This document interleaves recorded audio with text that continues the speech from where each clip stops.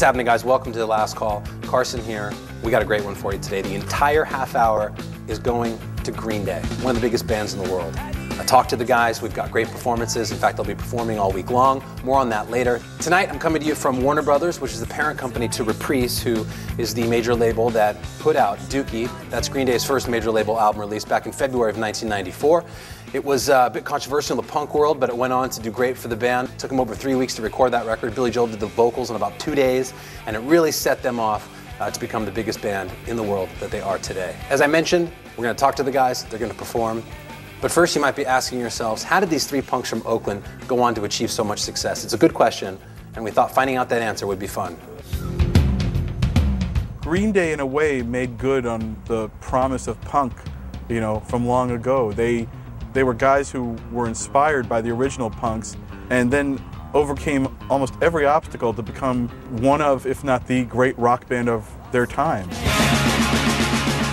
Green Day formed in 1987 and made a name for themselves in the Gilman Street punk scene of Berkeley, California. Their 1992 album Kerplunk became a hit with the underground, and 2 years later they released their major label debut. Do you have the time?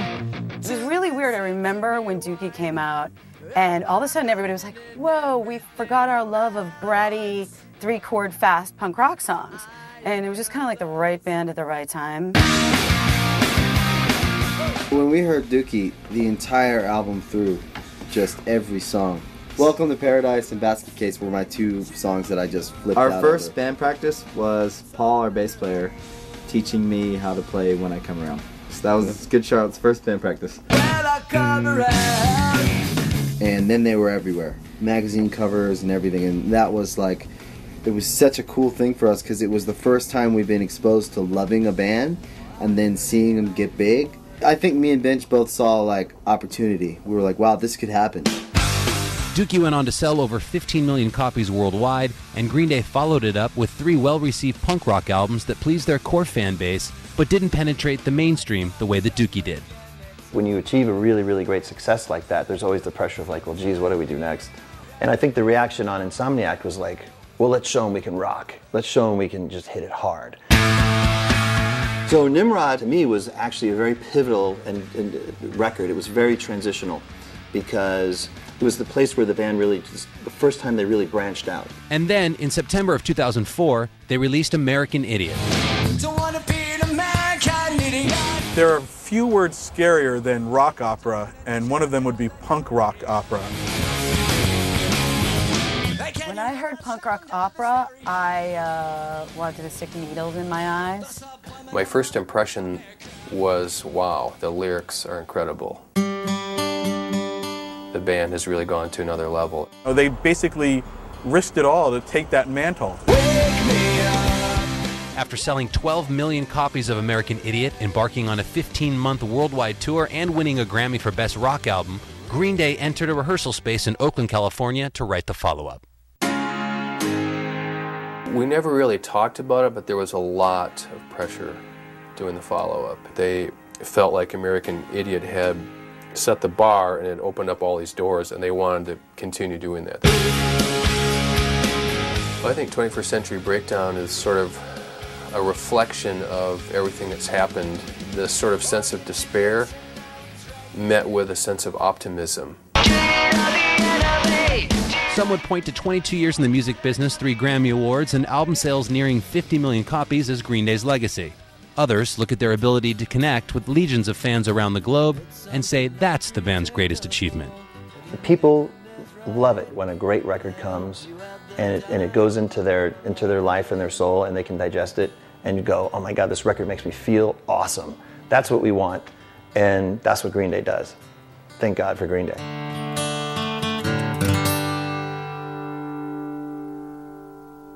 Well, there you have it, the Green Day story, and it is a good one. In fact, the guy stopped by at the Last Call Studios recently. I had a chance to sit down and talk to him and catch up. It's been a while. We talked about their new record and what those guys' lives have been like recently. Here's the first part of my interview with Green Day.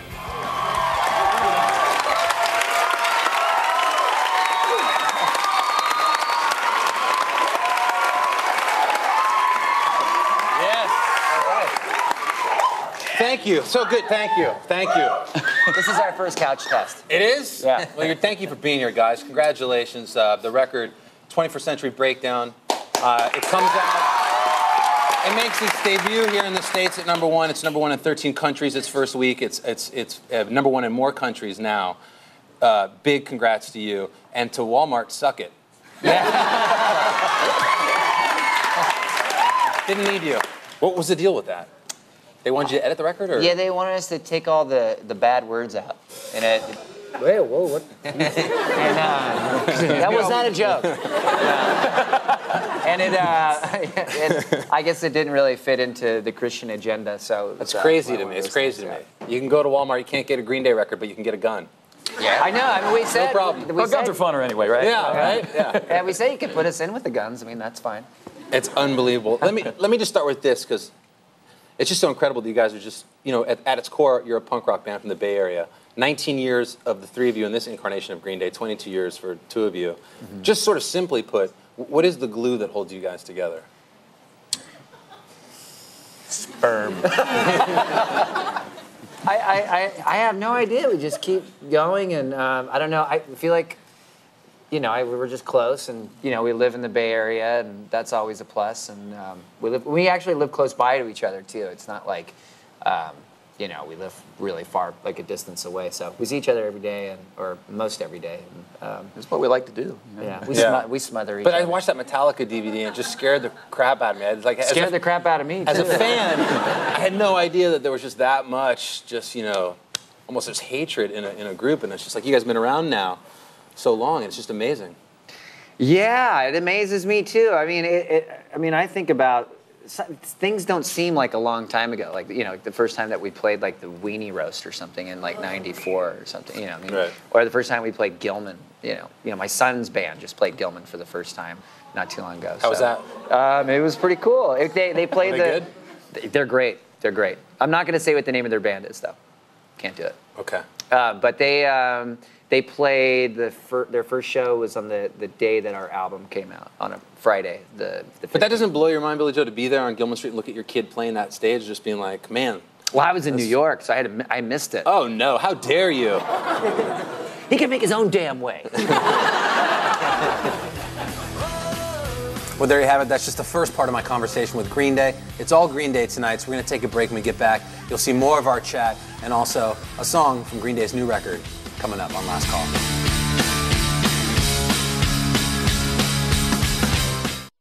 Do you have the time to listen to me whine? What's happening, everybody? Welcome back to Last Call tonight. It is the all Green Day episode, and right now we're at Ocean Way Recordings on Sunset Boulevard in Hollywood, California, one of the most famous recording places in the country. This place has recorded everybody from Bob Dylan to the Rolling Stones to the Mars Volta.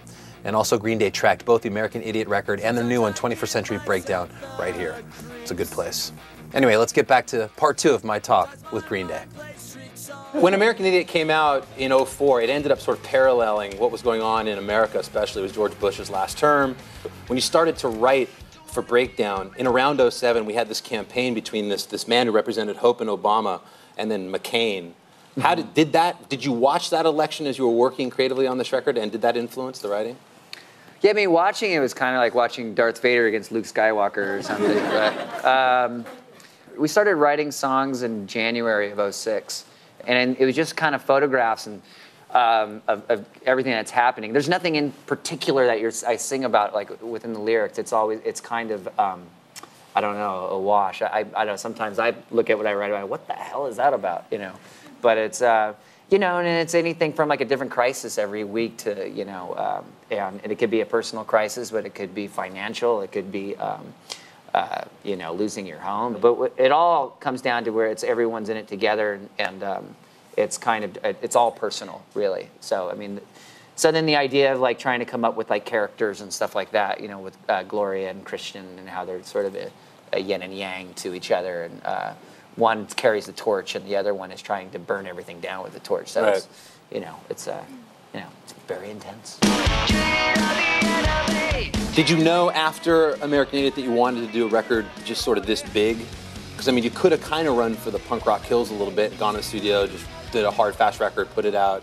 But At what point did you go, let's take this creativity that we have and let's turn it up a notch?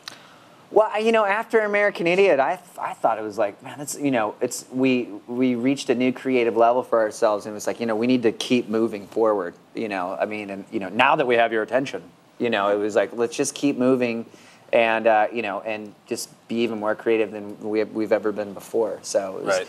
Yeah, I taught myself how to play piano, started writing like that, and you know, we just started, you know, making like arrangements more unpredictable than they were before. I mean, making a punk record, I mean, I think it is a punk record, you know, I mean, especially the fact that we do whatever the hell we want, you know, right. So. How's it for the rhythm section with the addition of all of these arrangements? And Well, we love it. We love arranging songs and just tweaking structures, and you know, having just kind of, I don't know, it's been a lot of fun. You know, like Billy said, you know, we reached a different level at that point, and we kind of felt like we just literally, when we put out American Idiot, we felt like we just tapped into this new way of looking at songs and kind of writing, heading in a different direction. So it's been nice. Right. It's Your gig's changed a little bit in 19 years. I just hit stuff. He does it for a longer period of time now. Butch Vig was the producer on this record. And people, if they don't know, did Nevermind from Nirvana and Siamese Dream from the Pumpkins and Sonic Youth. He's got this great repertoire of working on some great records. We had Shirley Manson on the show, who was in Garbage with Butch months ago, and I apologize. She sort of just, like your people came to us. She said in the interview on this show, she said that Butch was going to be on the Green Day new record before like anybody knew about it. And you heard it here first. You heard it here first. How was Butch Vig though? He tells great tales of working back in the day with Kurt Cobain and the guys. How was he in the studio? He was great. He brought sort of a sense of calm and focus, and you know, at the time we'd written so many songs, and you know, we had kind of driven ourselves crazy, as I think you probably should, you know. And he came in, and it was like, you know, it's time to open a bottle of wine, boys. And you know, I'm doing a bad Wisconsin accent right now. It's pretty good. Yeah, it's pretty good. Yeah, but he was great. You know, he had, you know, we really respect everything he's done before, because there's never been a record that he's done that he hasn't been into. Right. You know, whether it's like a punk rock record or a big rock record, or you know, doing remixes for people and stuff like that. I mean, he you know, and he likes good songs, and you know, we had a lot of respect. Did he change the way you guys actually record? I think that Butch kind of gave us the sonic quality of what we've done on 21st Century Breakdown is more wider and bigger than we've ever been before.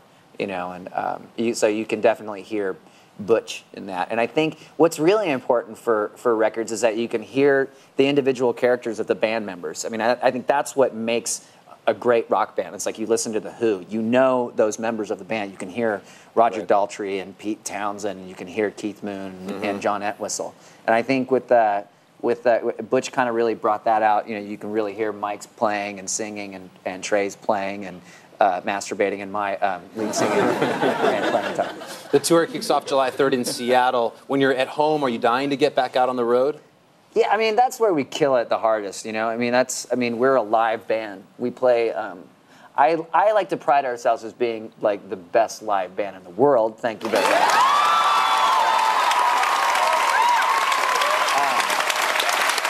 can go ahead.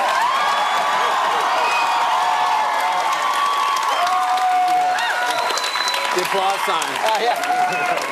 But, you know, and that's what it comes down to for us. It's breaking down the barrier between us and the audience and putting on the best live show we possibly can. Even, you know, it's cathartic. It makes you, you know, there's nothing left on stage, that's for sure. All right, how's your golf game, Trey? Terrible. Terrible? You play golf when you're on the road? Nah, not really. You don't bring your clubs? Nah. What's your handicap? That's my leg. Handy capable. I swear, nothing has changed. Nothing has changed. I'm stealing this, by the way. Go ahead. Just do me a favor, take it out on tour. Me and my monkey. And you wonder why you're not on the couch. And you have a...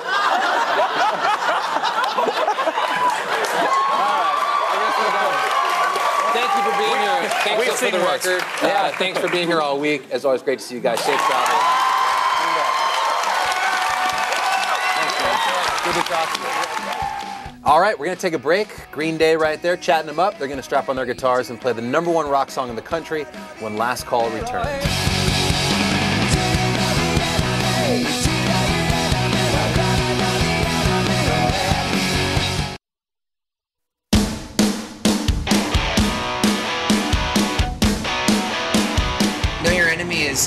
had like our version of like Street Fighting Man or something by Rolling Stone. So it was just it was about just it was an empowered moment about having a really positive message. I mean, it's just some songs just hit you over the head like a 2x4. It really kind of represents Green Day in the rawest form.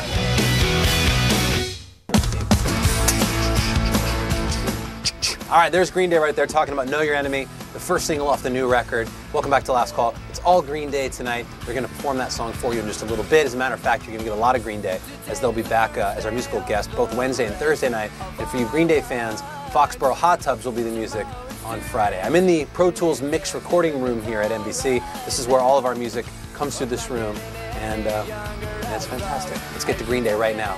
On the Last Call stage, performing Know Your Enemy from their new album, 21st Century Breakdown. Roll Green Day, fellas.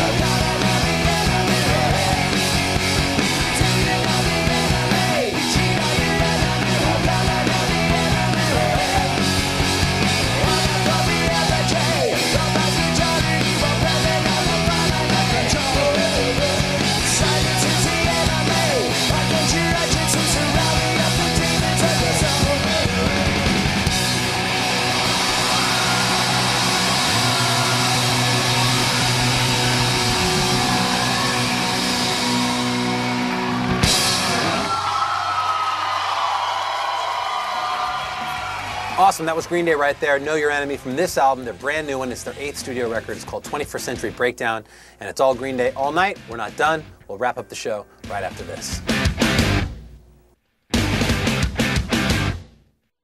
Another turning point, a fork stuck in the... And that's going to do it for the Green Day show. Obviously, thanks to Green Day. We appreciate it. They'll be back tomorrow night as the music. Also, Thursday night and Foxboro Hot Tubs will be the music right here on Last Call on Friday. On a personal note, I want to dedicate tonight's Green Day show to a very close friend of the Last Call family who we tragically lost last week. His name was Max. Max was the biggest Green Day fan that we knew, and he was a great guy. Max, you'll be sorely missed around here. That's our show, everybody. Good night.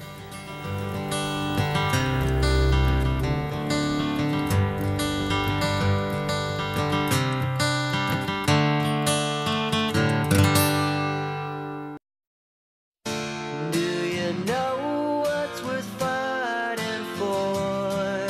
21 Guns was written on piano, and it was just kind of I had a real simple structure for it. I think like the verse almost sounds like a bridge that goes straight through, you know. You know, I really wanted to kind of go into something like just a big, fat, major like arena.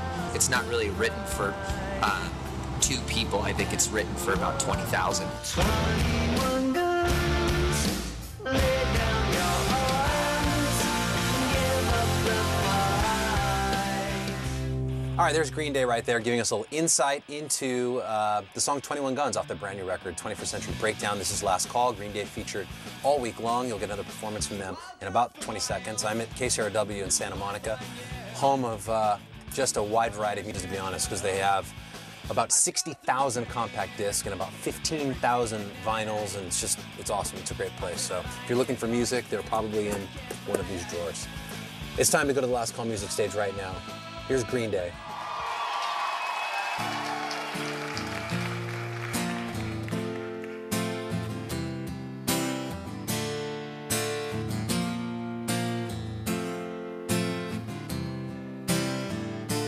Do you know what's worth fighting for when it's not worth dying for? Does it take your breath away and you feel yourself suffocating? Does the pain weigh out the pride and you look for a place to hide? Did someone break your heart inside? You're in ruins.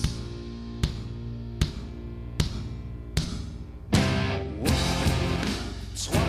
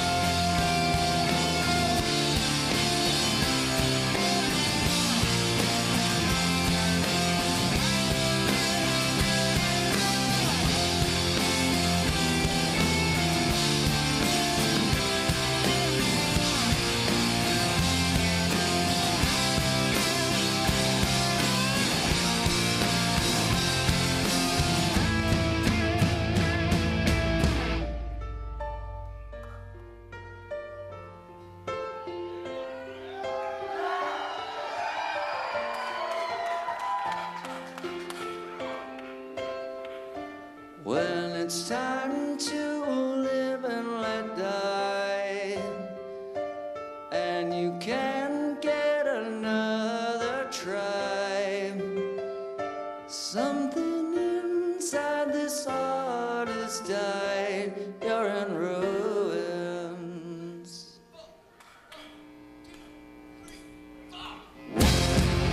21 cuts. Lay down your arms. Never come by. 21 cuts. Throw up your arms into the sky. 21 cuts. Lay down your arms. Never come by. 21 cuts. Throw up your arms into the sky. You and I.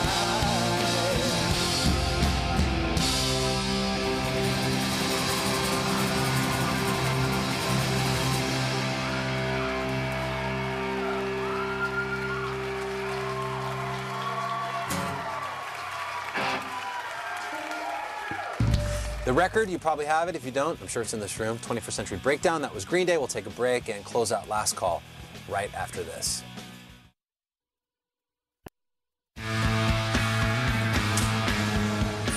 All right, so we are done for today. I want to thank all my guests. Rob Hubel, thank you very much. The guys at Funny or Die. Thanks to Captain Paul Watson from Whale Wars. It's on Animal Planet Fridays at 9. And obviously thanks to everybody here at KCRW. You'll see that piece with Jason Bentley in a future episode, so look for that. And that's our show. Thanks so much. Well, the cool thing is about this radio station is that it's smack dab on Santa Monica College's campus, which is right here. Thank God I don't have to go to class. See you guys. First, continuing our week-long Love Fest with Green Day. All right, we had them on Tuesday. We had them last night. They're here all week. We thought, why would we give you just one song? Let's give you a couple. So we're going to do 2 performances from Green Day tonight, including this one right here from the new record, 21st Century Breakdown. This is the TV world premiere of Murder City. Green Day.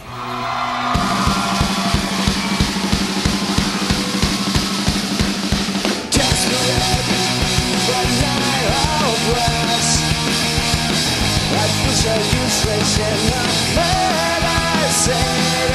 Desperate, but not helpless. The contact's midnight in the murder city. I'm wide awake after the riots. It's demonstration of our anguish. It's empty laughter has no reason. Like a bottle of your favorite poison. We are the last calendars. Desperate, but not hopeless. Life is so useless in the murder city. Desperate, but not helpless. The contact's midnight in Los Angeles.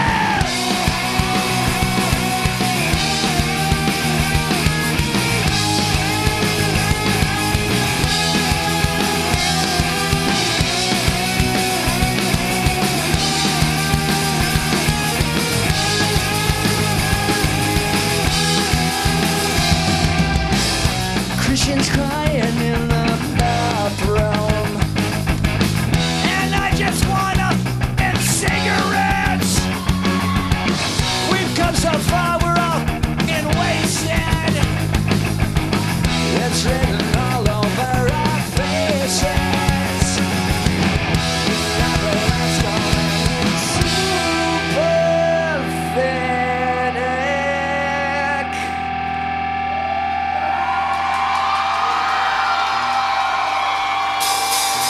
Desperate, but not hopeless.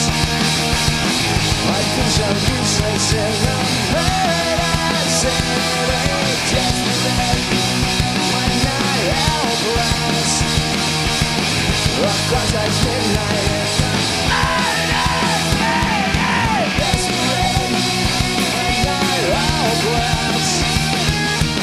Life is so useless in the murder city. Desperate, but not helpless. The contact's midnight in the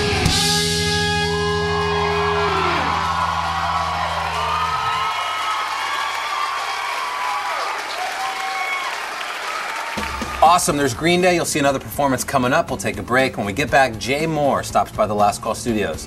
That's coming up from Hollywood, California.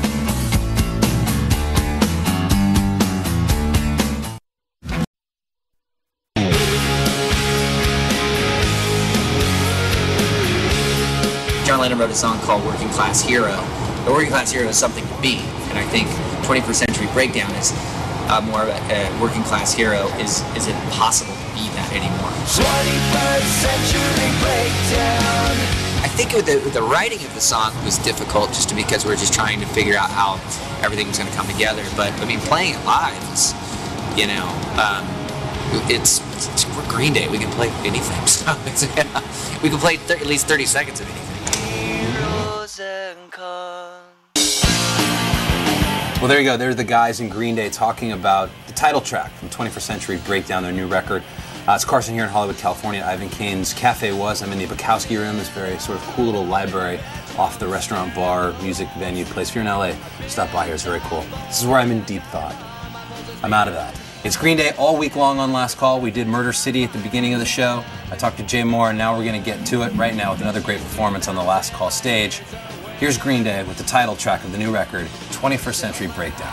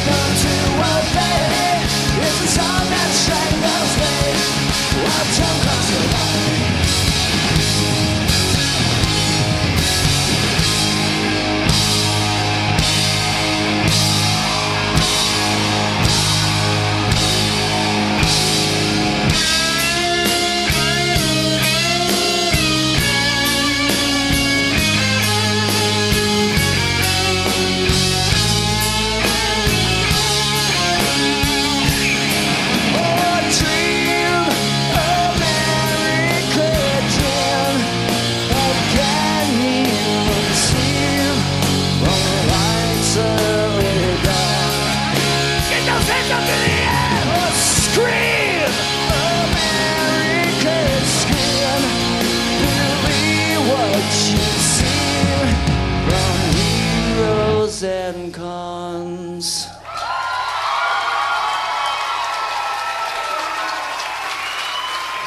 Yeah, how about that? 21st Century Breakdown, Green Day. All week long on Last Call, it's been awesome.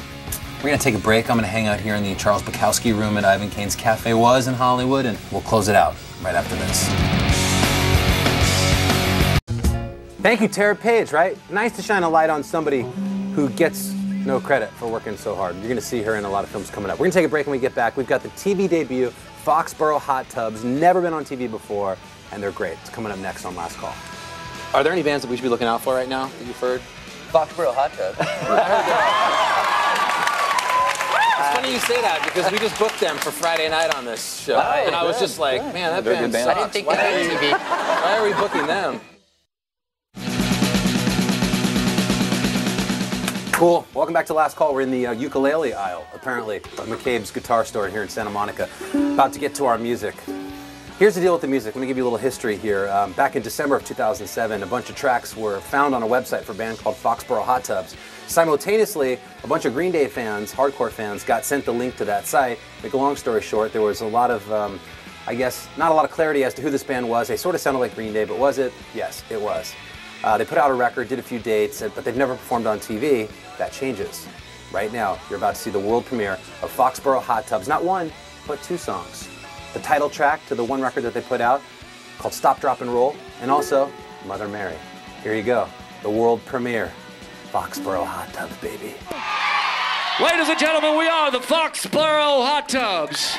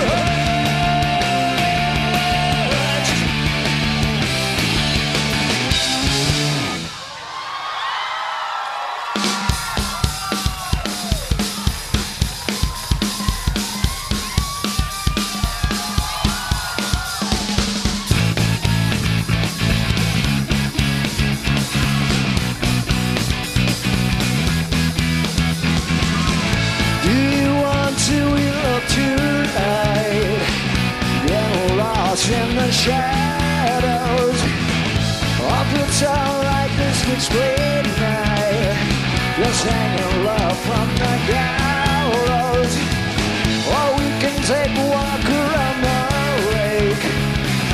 It's a garden in the park there, under the stars next to fireside.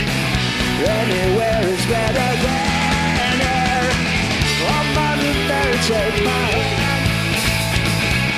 I'll be your saint, I'll be your man. I'll do most anything 'cause I don't care.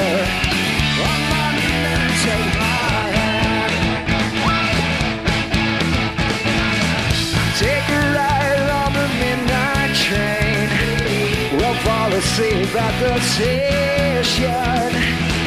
Too much wine driving me insane.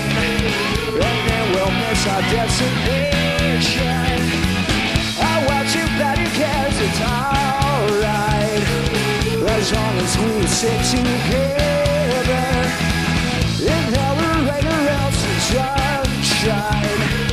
We'll watch it rise and shine forever. I'm under there and take my hand. I'll be your saint, I'll be your man. I'll do much anything cause I don't care. I'm under there and take my hand. Hey!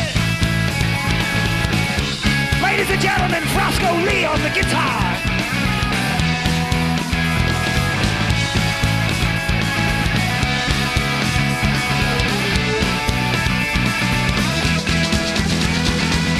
I'm not ready to take my hand. I'll be the same, I'll be your man. I'll do most anything cause I don't care. I'm not ready to take my hand. Go! Alright! Where are you at? Oh, come on up here, come on up here, come on up here. Come on up here. Watch out, it's slippery. There's a little bit of beer on the floor. Stay on the rug. Stay on the rug.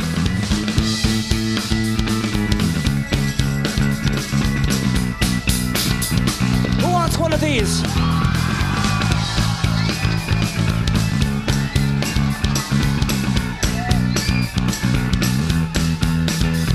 Hey, oh. Who wants one of these?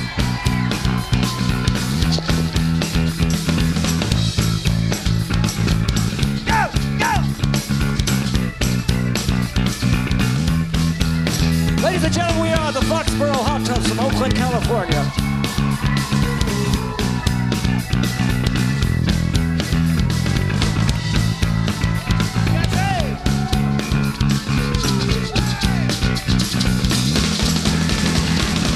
I'm not gonna take my hand. I'll be the same, I'll be your man. I'll do much anything cause I don't care. I'm not gonna take my hand.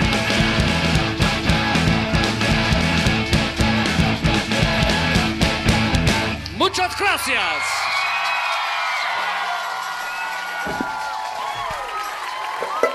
Ha, how about that, huh? Foxboro Hot Tubs, that is their world premiere. We're gonna take a break. When we get back, I will say my thank yous. You don't wanna miss that.